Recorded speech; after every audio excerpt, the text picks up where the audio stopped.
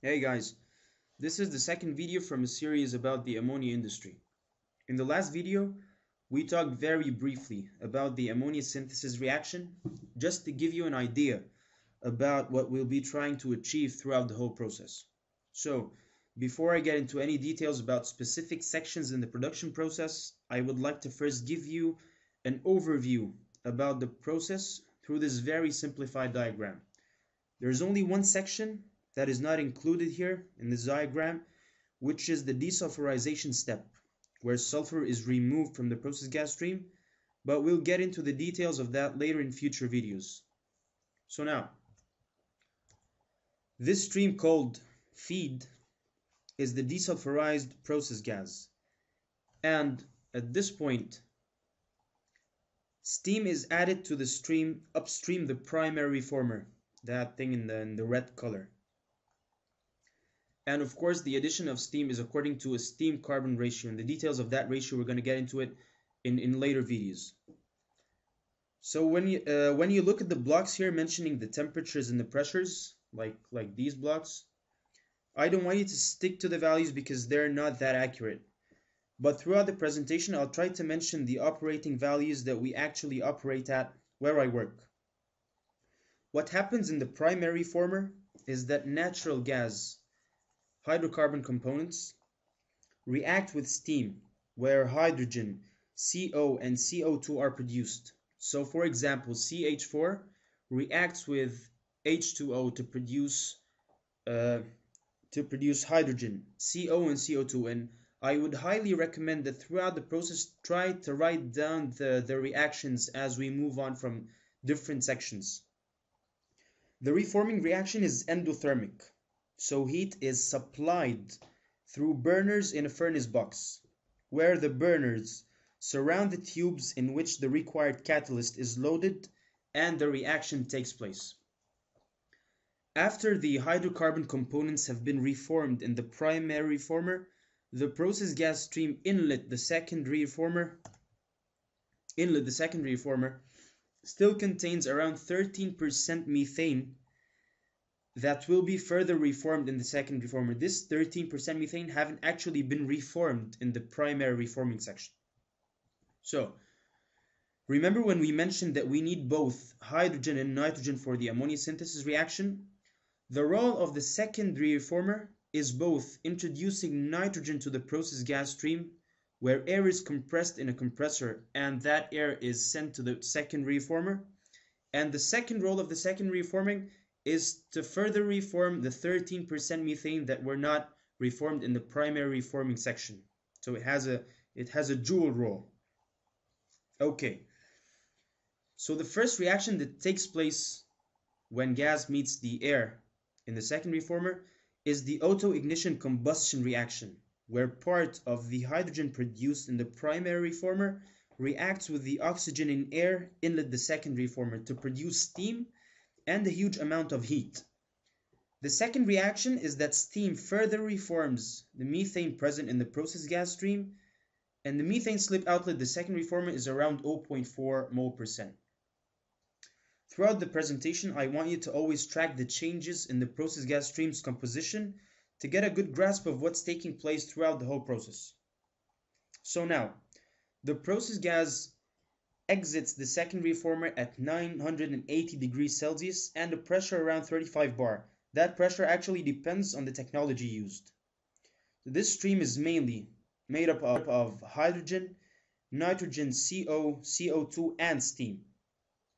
Unfortunately, there is no such process that could be used for CO removal, for carbon monoxide removal.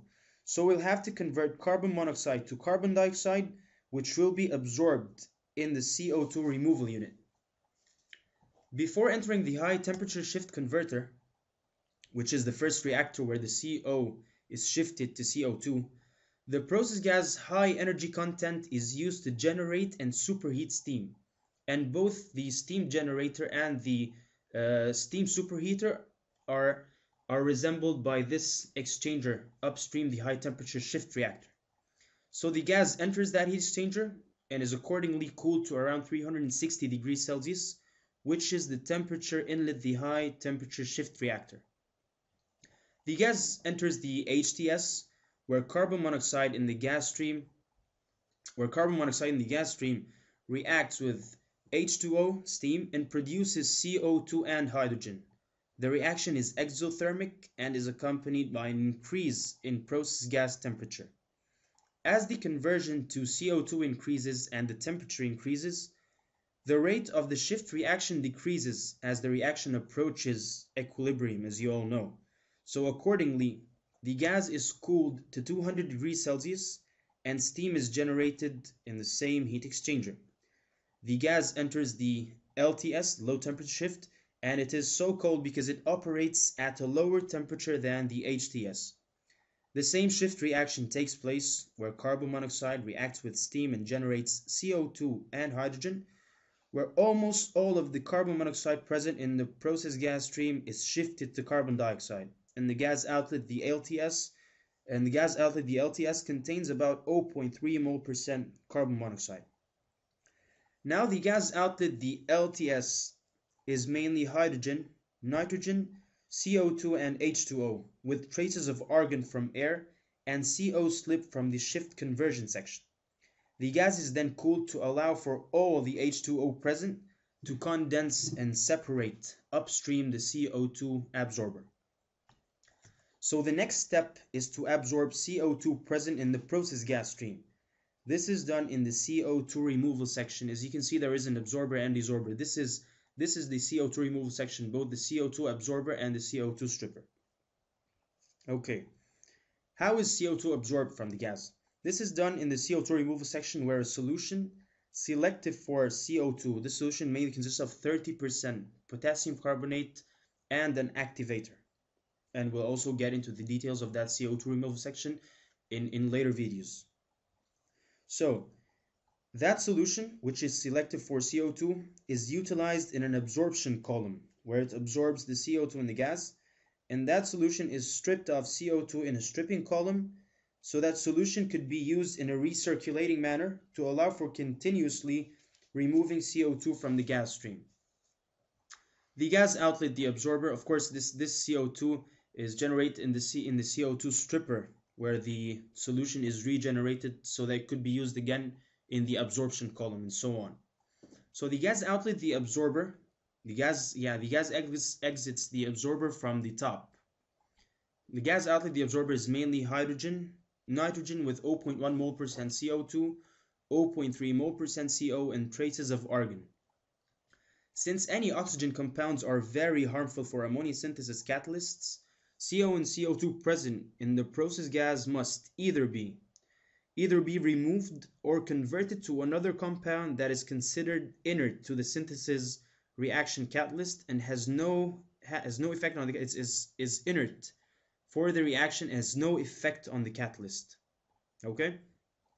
This is where the methanation process is utilized, where traces of CO and CO2 present in the gas stream outlet, the absorber, react with hydrogen in the process gas stream to produce CH4 and H2O.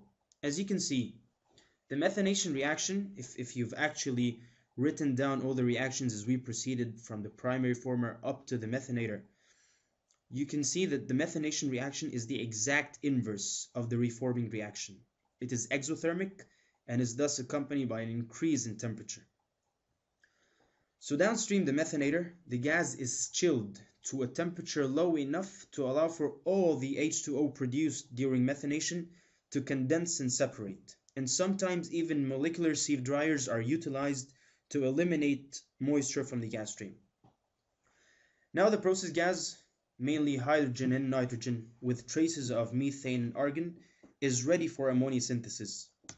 The gas is first compressed to the process required pressure, then heated up to the required temperature in an inlet effluent heat exchanger, where the gas outlet, the ammonia synthesis converter, heats up the gas inlet. In the ammonia synthesis converter, nitrogen reacts with hydrogen to produce ammonia, like we mentioned in the previous video. This is the core of the process. This is where actually our ammonia or our product is produced, in the ammonia synthesis reactor. This reaction is exothermic and thus proceeds with an increase in temperature.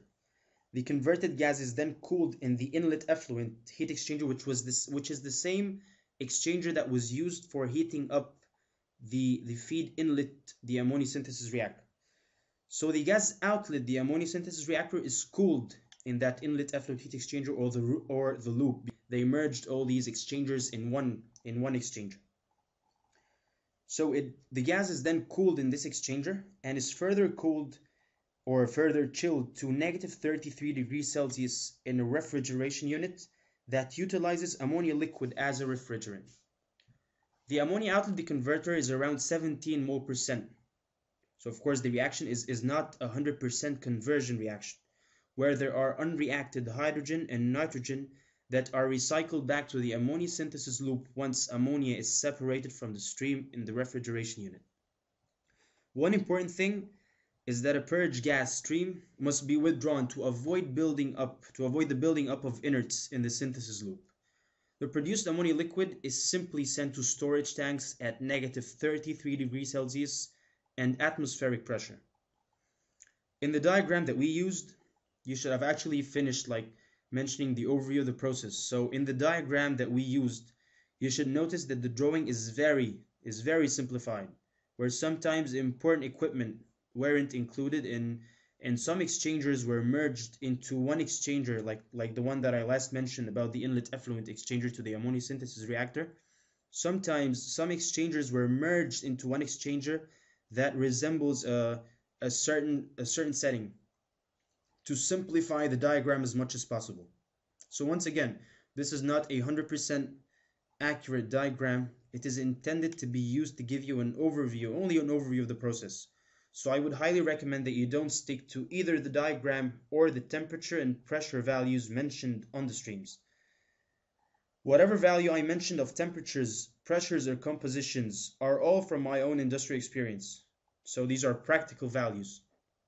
I hope this video was of benefit to anyone who has watched it. We shall get into the details of we should get into the details of the process in future videos. So here is my email, and please don't hesitate to contact me if you want to ask anything about the process or anything about chemical engineering in general. And I'll see you soon.